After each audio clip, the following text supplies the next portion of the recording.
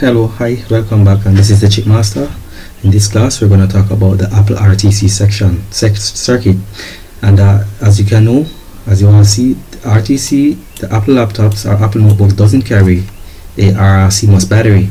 There is no CMOS battery on a Apple notebook motherboard, right? So therefore, understanding how the circuit works can help you tremendously during a repair process when you're doing the maintenance process, especially for no trigger fault where you plug in the app MagSafe, you get the orange light, the charging light, but you hit the power button, it's not turning on. Maybe the fault could be in the RTC section and you don't know. So understanding the RTC section for the Apple computers will help you tremendously how to solve these problems on the Apple notebooks. Alright, so we are talking about the Apple RTC circuit. Since the Apple computer system doesn't carry a CMOS battery, other laptops nowadays for the PC also doesn't carry a CMOS battery. The CMOS battery is also stored inside the main battery. Same for the Apple. Alright, but in this class I'm going to break down the architecture step by step and to explain how the RTC battery actually work. The RTC section and the RTC battery works for the Apple notebooks. Okay, we have here a schematic for the Apple. This is the notebook that we're looking at. It's A202936, right? As we all know, this is an Apple based motherboard. This is a demo video. If you want full videos, alright, you have to pay when all my videos are released and launched and ready for purchase. Okay, so first we all know the VCC RTC section. On any laptop or any computer, the first signal you should always check is for the VCC RTC. Now I also have a timing here, right? I also have a timing diagram here, right? This is for the this is the timing, so Intel Series 6 timing diagram and explanation. Alright, so I have created this info, right? And for you, this is a picture of the actual timing diagram of the VCC RTC. So it says that the VCC RTC is a bridge RTC circuit. Is used to save CMOS parameters, right? RTC reset and SRT reset is the bridge reset circuit signal. It is 3 volt and above, right? High, starting from ICH 9 there are 2 reset signals.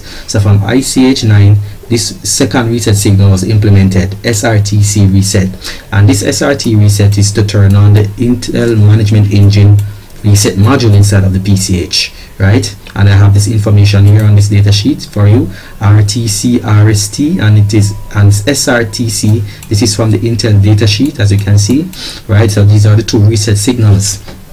So let's go to the schematic and let's go for VCC RTC. Alright, so VCC RTC is the first thing that you should check, right? According to the timing diagram by Intel, as you can see, I have an image here of their timing diagram. It's not so clear, where we have the board, we have destination, we have VCC RTC, which is the signal name. And if you notice, there are some lines, some rising edges.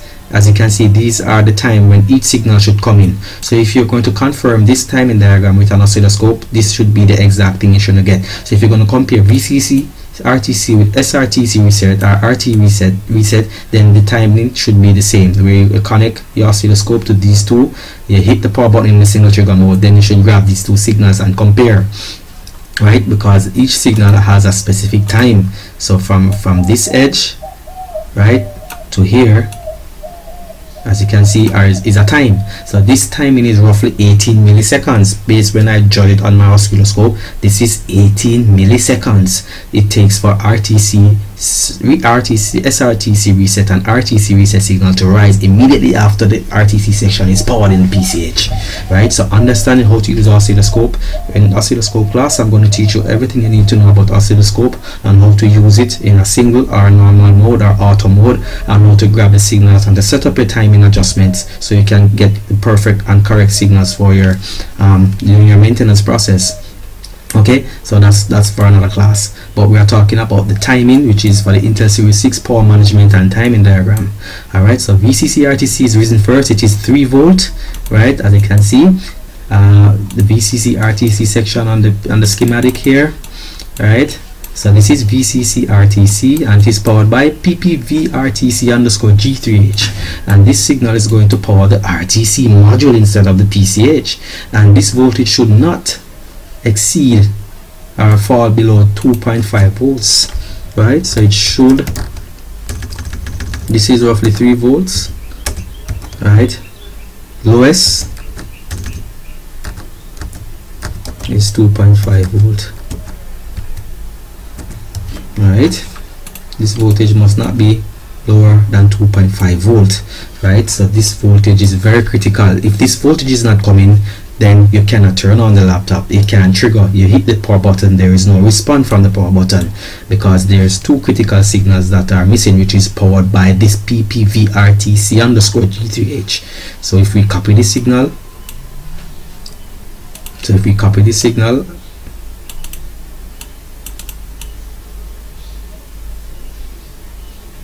right, let me grab the first part, copy, paste it, there's another P. Alright, this signal is coming here to generate. This is, as I said before, Apple has a tendency of renaming each signal. So this signal is coming to here and it is coming over to power, and these are the pages that it's going, right? So let's go to the next part. See? Alright, here. So this PPV RTC underscore G3H is coming through a resistor, a set of resistors, right? So we have a 330 kilo ohm resistor, we have a 1 mega ohm resistor, a 220 kilo ohm resistors. Now this one P is coming through this resistor of R1800. It's coming to become PCH underscore internal VRMEN underscore L. So this signal is known as the internal voltage regulator module enable. If this signal is not coming from this PPV RTC section, then you can't turn on the board, because the internal 1.05 volt suspend regulator will not be turned on, right? So this voltage is your 1.05 volt source regulator, right? This is your 1.05 volt suspend regulator, and this signal is used to turn on. This signal is used to turn on that 1.05 suspend regulator inside of the PCH, right? And if you copy this signal, if I copy this signal, then you will know, right? This signal, let's paste it again and search. Oh, sorry, I didn't copy it.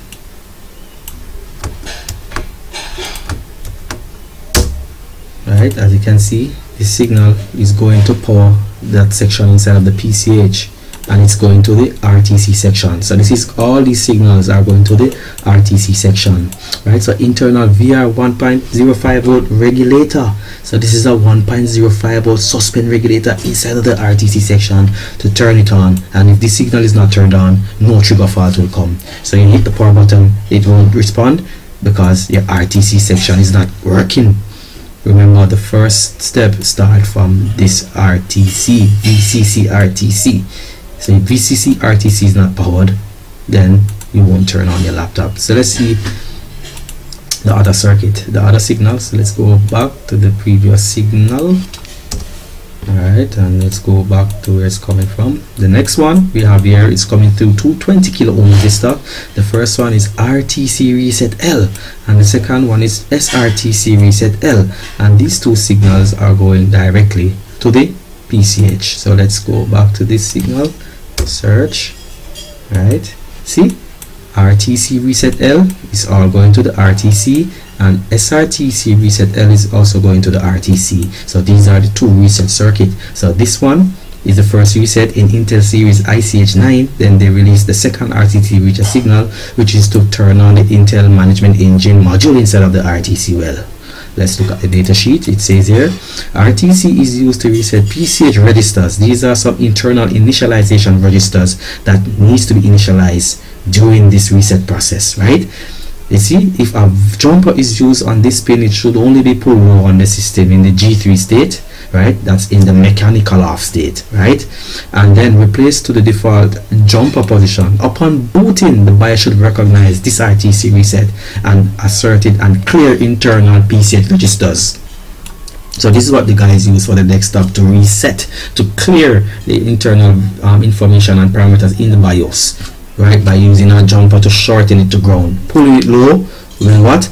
Clear the internal PCH register, right? So this is from the desktop platform where you want to erase certain BIOS information and erase a BIOS password. We can use this technique to pull RTC reset circuit signal low, right? So this signal should not be pulled low during the S0 to the S5 state, because if this is pulled low before the trigger, which is the soft off, which is S5, then you can't turn on the machine. No trigger fault. The next signal you want to look at is the SRTC reset.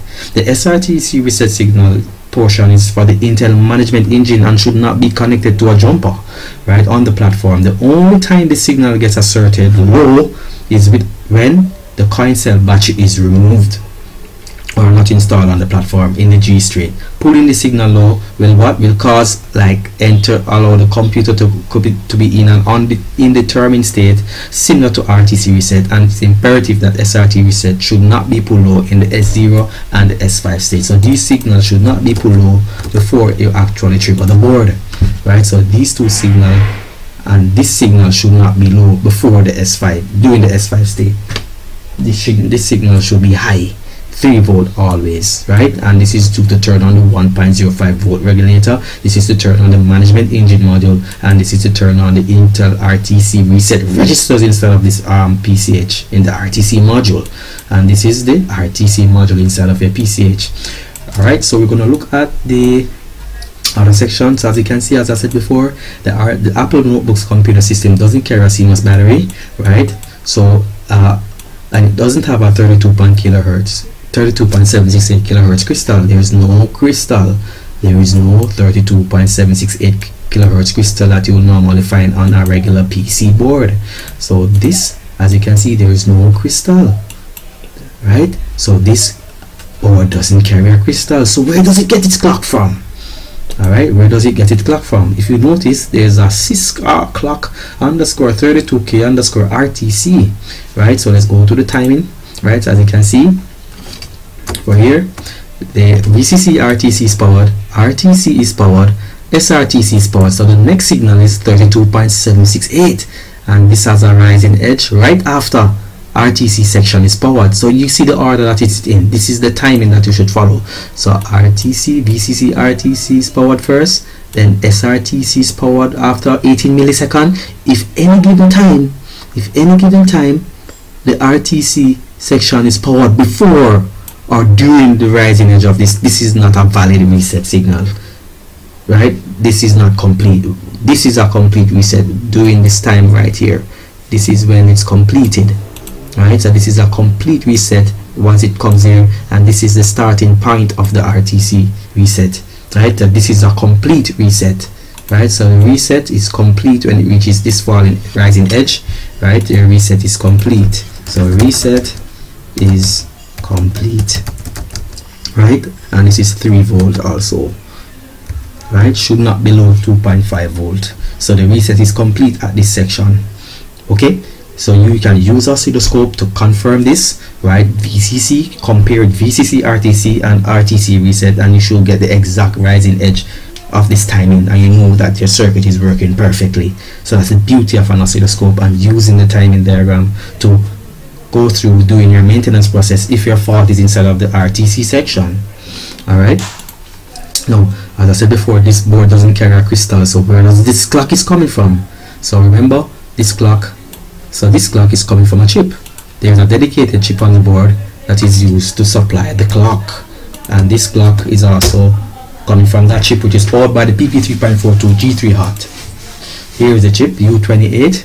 Right, there's a dedicated chip that powers the Mac or the Apple clock circuit, RTC circuit. So let's look at the working conditions of this clock. So this U28, it is SLG3NB148V. This is the name of the chip, right? And this has 3 supplies. This chip consists of 3 supplies, but we're going to focus on only 2, which is this one. So this one, which is PP3.42 G3H, this is 3.42 volts, which is coming to here to supply pin number 13, and then we have another signal PP3D3 underscore S5, which is coming to pin number 2 of this chip, right? Now, as you see, coin cell, no coin cell. So this one is no coin cell, and voltage is 3.42, right? This is a 3.42 volt. Now this one See, no coin cell. Remember, CMOS battery is not on the Apple computer, so this one we will work with this one, and this is 3.3 volt S5. This is coming from the pulse width modulation circuit, PWM. This is coming from 3.3 volt S5. It is the standby voltage for the bridge or the PCH, right? Remember, this is the Intel Series 6, which is BD82HM65, and this is getting some standby voltages. Now this voltage pulse width modulation in another class, in my class, when you purchase the videos, then you'll learn all about PWM, how to use oscilloscope to check a pulse width modulation circuit, right? The front end and the back end of the inductor. What are some of the faults that occur, like over voltage, right? Over current or under voltage, or over current protection faults. In that class, I'm going to show you the entire process, how to modify and how to observe and to judge whether the fault is coming from the chip or the upper MOSFET during the switching frequency, and everything that you need to learn about PWM, right? And that's another class, and that's when you purchase. I'll give demo on that video sometime next week about PWM. Alright, so back to this part. So after supplying these two pins, as you can see, there are some output signals. See, this signal will come out first. When you supply VBAT, pin number 13 is coming from PP 3.42 volt, right? Then this voltage will come out first. See, VDD RTC underscore out 1, and this is coming out, right? And this is going to power the RTC section, as you can see. See, for SB RTC power. So this voltage is coming out. It is 3 volt. It is going to power the RTC section. This is 3.3 volt coming out of this chip to power the RTC well. So it's highlighted here for you, right? It's highlighted here for you, right? So this is for the South Bridge power, RTC power, right? So in the timing, if you want to compare if this chip is working, so you compare this one, this is the VCC RTC, and then this one is the clock, right? This is the 32, this is a 32.6 kilohertz clock, right? So this is a 32 clock, all right, 32.768 kilohertz clock, all right? And this clock is going to power the RTC well, and this one is the PPVCC RTC. This is PPVRTC power supply, right? And that's it. So this is PP, right? Or you can call it your RTC power, right? And this one is our rising edge first, and then after 1 millisecond or 2 milliseconds, then after 2 milliseconds, then the 32.6 kilohertz signal will come out. All right. So the next signal will come out is this one, which is from 32 kilohertz, and the signal is going to the RTC section also, and this will come out second. So this one will come out first, so 1, and then the second signal come out, which is 32 kilohertz, which is 6 clock underscore clock 32 underscore RTC, which is going to the bridge or the PCH RTC section, right? So let's go back to where this clock is coming from. As you can see, 6 clock underscore clock 32 underscore RTC is going to this one.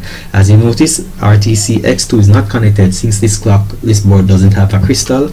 All the clock is coming from this chip, right? It's coming from this U2800 chip, right? So that you should understand how the Apple motherboards are generate their RTC circuit, right? There are some other clocks here, as you can see, which is a 25 megahertz clock. The only time this clock will release these 3 clocks, right? These clock will be released after the trigger, right? And as you can see, it has a supply, a dedicated supply.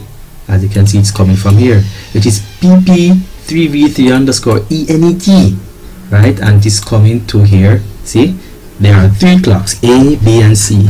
So when you give this supply, see, PP3V3 underscore ENET, which is coming to pin number 5, which is VDD for the clock. When you give this supply for this clock, what will happen? Then it will output a X2 clock signal, right? This is a X2 clock signal, and it's going to give a frequency to turn on this clock. As you can see, this is another crystal, right? This is critical. All right, so this is the crystal Y2805, Y2805, and this is a total of 25 megahertz, right? This is a total of 25 megahertz, and this is the clock that's going to provide rest of clock. So A, B and C. So when you give supply, when you give this supply A, when you give this supply A, VDDI/OA, then it will output A clock. When you give supply to this B clock, VDDI or 25B, then it will output a 25 Hz for B. And when you go for C, this one will output a 25 MHz for C. So it's 3 clocks coming out of this chip, right? Well, this is a demo video, right? If you want full videos, you have to pay. Okay, I hope you learned something from this section and understanding how the Apple RTC section work. Remember, the Apple notebooks doesn't carry an RTC crystal nor a battery, a CMOS battery, and understanding this signal is very important during the maintenance process. Okay, thanks for watching.